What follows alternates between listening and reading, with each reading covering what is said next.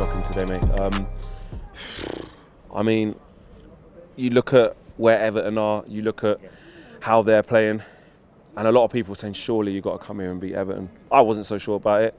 No. But you look at the level of performance there, absolutely horrendous. Yeah, the performance itself was embarrassing. You just look at the actual tempo of the play, the way that we performed as a group of players.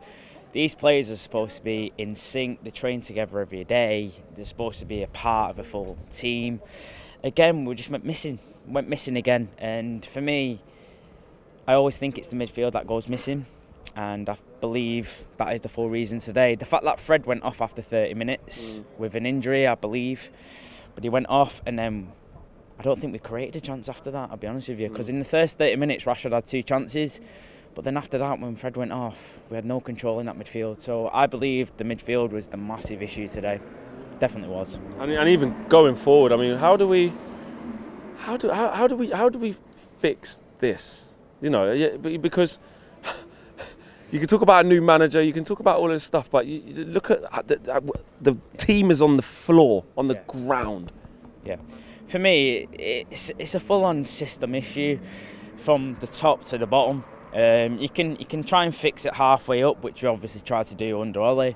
We fixed it halfway in, it only got us so far. And obviously we got so far with McFred, as I say. And again, like I said, Fred went off after 30 minutes and we lost full control of that midfield. Obviously we brought on Paul Pogba. Again, missing.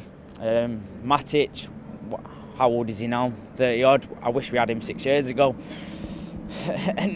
And again, we're always wishing, we're hoping, we're wanting, we're willing. We've never got anything that we have, and we don't have anything right now that can take us forward currently. And it's very embarrassing for a stature or a club of Manchester United. What was your assessment of the players today, our players?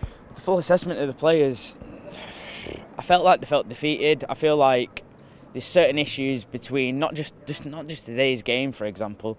I feel like Leicester's game last week was a massive value of what happened during the season.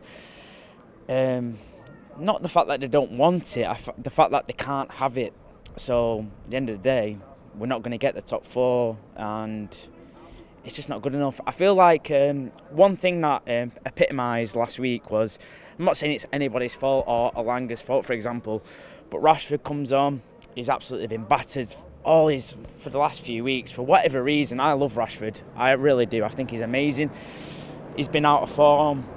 He comes on the pitch, he chips it over the few Leicester defenders, he's about to smack it. I'm not saying smack it in, he might smack it wide, he might smack it at Kasper Schmeichel, he might do anything, and Alanga takes him out. And I'm not saying that's Alanga's fault either, but that just epitomises Man United's full season. Just that moment. Calamity, right there. you know, things won't go right, poor. Exactly.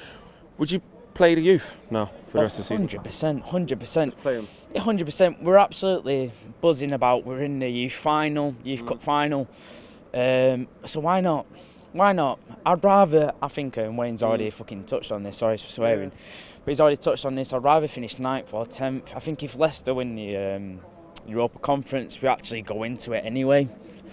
I'd rather do all that than give these players that are finishing their careers here, like Pogba's off anyway, Matt is off, Matic is off, Matt is off, or I might say Matt, Lingard, sorry. You've got about 5 or 6 players that are on their way anyway. You might as well bring in a bit of youth that are actually going to inject some life into this team.